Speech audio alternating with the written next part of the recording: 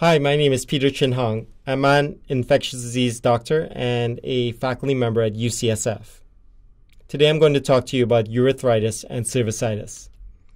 These are our learning objectives for this module. Again, we will review the organizational framework which will guide you throughout the whole section on sexually transmitted infections. In this section, we will explore the causes of urethritis and cervicitis, the second box of 3 boxes in which all STIs fit. Gonorrhea and chlamydia are the 2 most common causes of urethritis and cervicitis, so we will touch on clinical manifestations, diagnostic strategies, and treatment. Again, our favorite pathogen map is shown here, and the organisms in red that we are going to focus on in this talk. These are gonococcus and Chlamydia trachomatis. Again, here is our scaffold for this section. Think 3 boxes. And the focus is on the urethritis and cervicitis box. Overall, urethritis and cervicitis are characterized by discharge, dysuria, or more commonly, no symptoms at all. There are multiple etiologic agents implicated, but treatment is usually directed against Neisseria gonorrhoeae or Chlamydia trachomatis. Have you stamped out gonorrhea today? I kind of like this severe image from the Library of Congress, don't you? Let's start with chlamydia.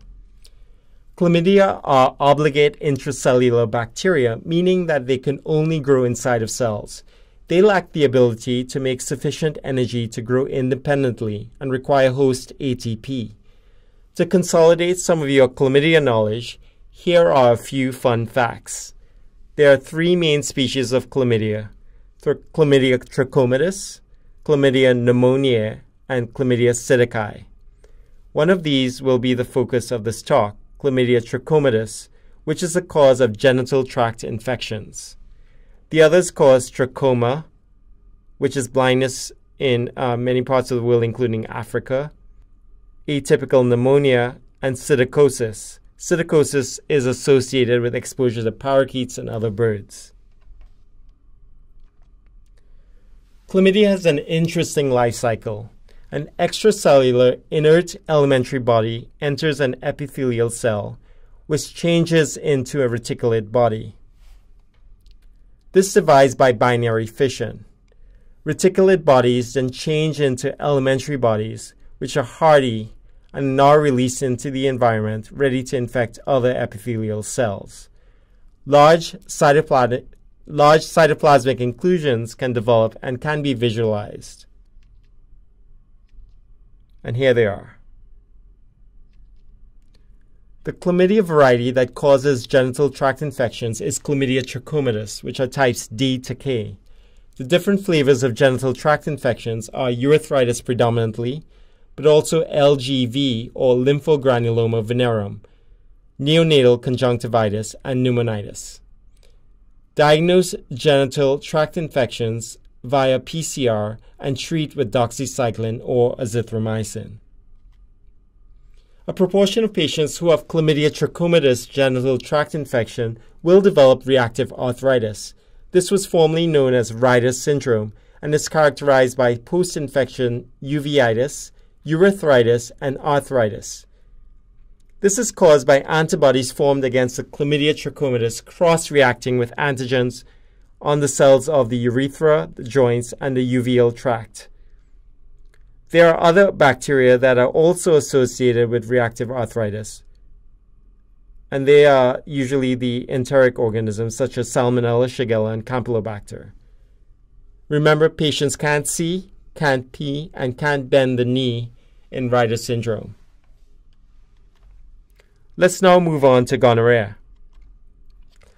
Neisseria gonorrhoeae, also called GC or gonococcus, is a gram-negative diplococcus that is the second most common sexually transmitted infection.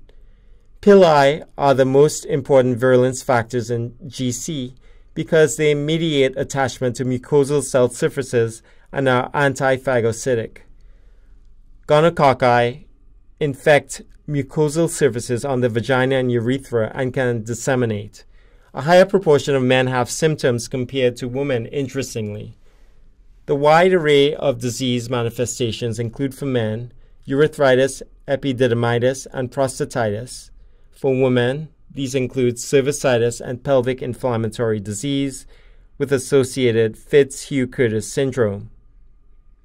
Both men and women can have disseminated disease manifested with septic arthritis or tenosynovitis with a rash, and infants can have conjunctivitis.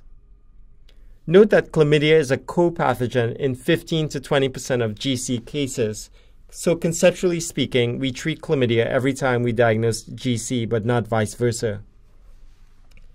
In the picture on the top, this 1970 photograph reveals the presence of what was determined to be a gonococcal infection involving the cervix of a patient. Note that there is purulent discharge emanating from the cervical os and pooling in the vagina. The picture at the bottom shows hand arthritis that can occur in the setting of disseminated gonococcal infection.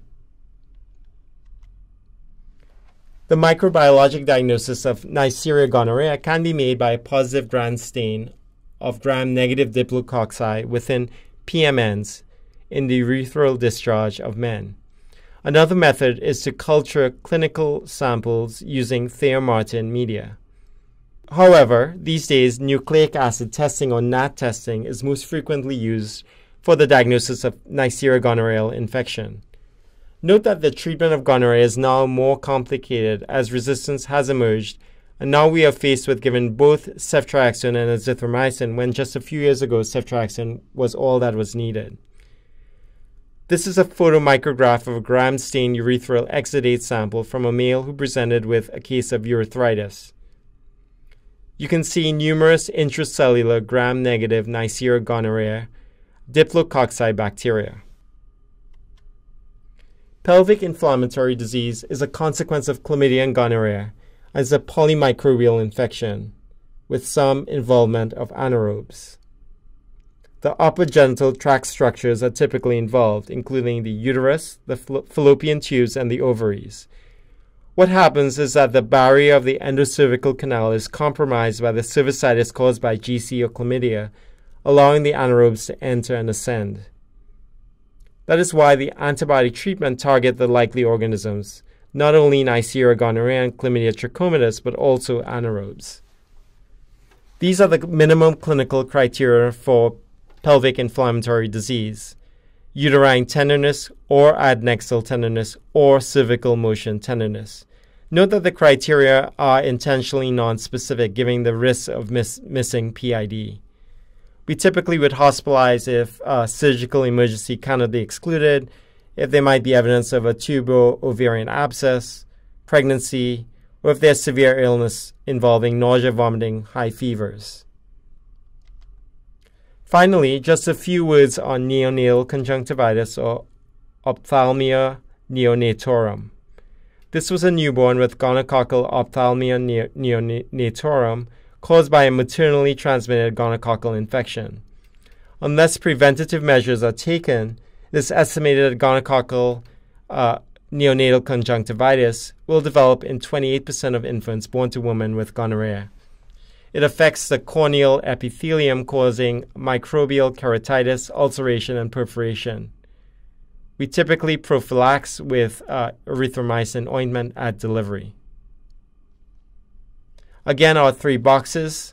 Thanks for your attention during this section on urethritis and cervicitis and the tour of chlamydia and gonococcus. Until next time.